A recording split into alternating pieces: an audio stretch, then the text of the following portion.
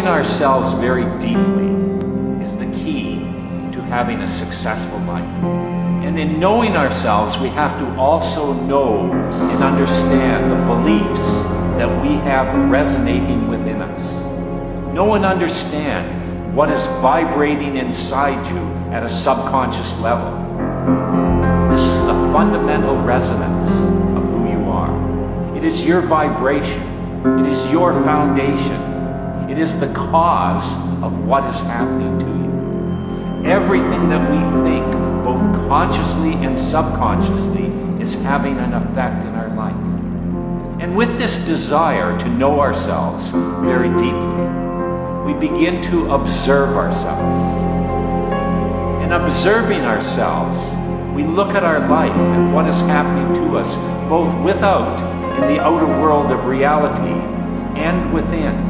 We look at our life without judgment because we want to know ourselves deeply. And when we look within, one of the things that we're confronted with immediately is the great trickster. But what is often not realized is that what the great trickster is an aspect of our subconscious mind. Now, I've said that there are two main functions of the subconscious. The one function is to give us guidance and insight, to allow us to receive from higher levels of awareness, insights, truth, guidance.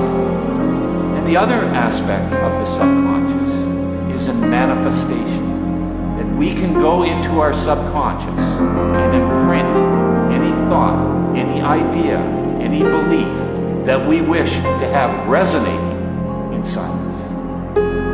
Now, what has happened in our life is that our subconscious is like a storage room in the basement, stuffed with all types of things that we've forgotten about. It is the shadow, hurts, failures, disappointments, paths not taken, shame, and a host of other undesirable phenomena all reside within.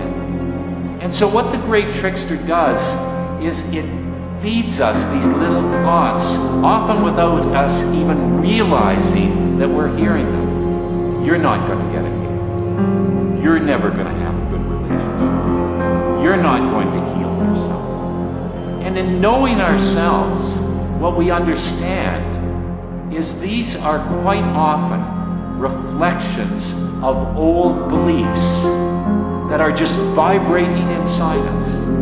It's time for a spring cleaning. So we look within at the great trickster. We also look at the problem areas of our life. And quite often what will happen to us in our life is you will find many areas of your life are working well, and then there might be one or two areas that are not working so well. We have relationships, we have our career, we have our financial objectives, we have our health, we have our spirituality, we have our love, we have our self-appreciation or self-criticism. And in all aspects of our life, it is a reflection of us. It is a reflection of what is going on inside us. In any area of your life where you're having problems and difficulties, you can be assured that this has to do with having a negative belief on that aspect of your life. And this negative belief, resonating on a subconscious level, can be sabotaging your success. The other area to observe is reoccurring patterns. Anytime that you have reoccurring patterns in your life, this is almost always, again, reflections of something within the subconscious. Life is a reflection of you.